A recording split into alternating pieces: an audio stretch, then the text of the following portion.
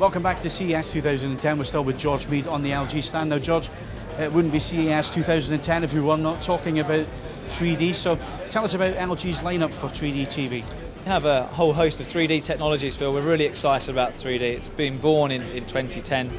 We'll have 3D technology on our LCD, plasma and projectors in 2010. On our LCDs we have the passive technology. On our plasma technology we have the active shutter type of technology, and obviously the 3D projectors that we'll also launch gives us a multi-variety format within the 3D space. The passive technology on the LCD model that's right behind me at the moment is compatible with the Sky 3D platform, of which we're expecting some services from them towards the latter part of 2010.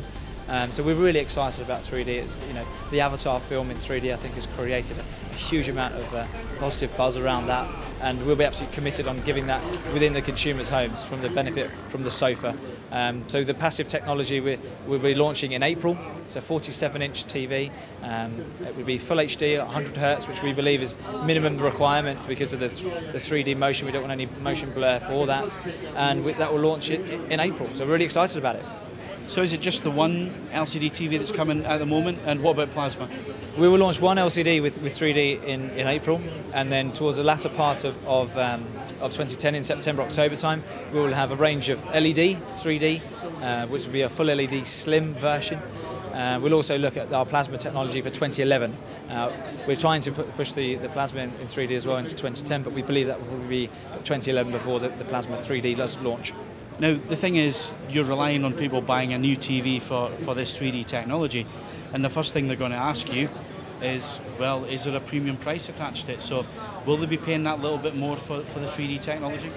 I think that's going to happen. The amount of R&D spend that we've actually inputted to create this product has been absolutely monumental. It's been over the last 3 or 4 years. We invested a huge amount of money into it.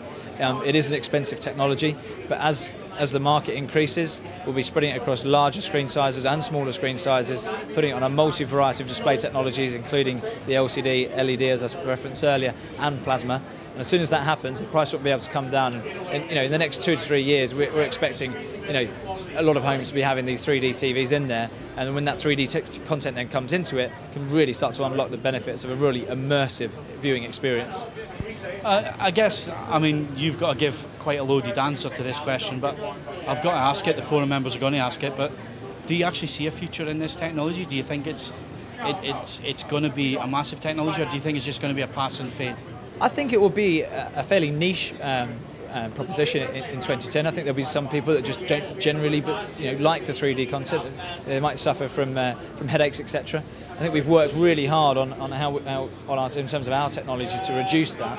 But we need the content. So we're nothing unless you have the content with that. And with the Sky proposition that will launch a 3D channel in 2010, then once that content gets out to people, and when people realise the great immersive viewing experience that 3D does provide, we do believe that will create a huge positive spin, and everyone will then want to get a piece of the action. Okay, so that's one TV beginning of the year, another TV towards the end of the year. That's what's coming from LG, and you're mixing the technologies as well. So as long as the content's 3D, your TV should be able to display it. Absolutely. We'll have something for everyone within the entire range of TVs. 3D, OLED TV, a huge amount of display technologies that we're committed to giving something for everyone. And we want to be open platform. We don't want to go down certain routes that may not be compatible with future services. So it's important for us to work with all the key strategic partners and make sure that we are compatible. So the 3D TV that we will launch in April will be compatible with the Sky HD platform, of which the 3D service will be part of the Sky HD platform. Really excited. It's going to be a great year.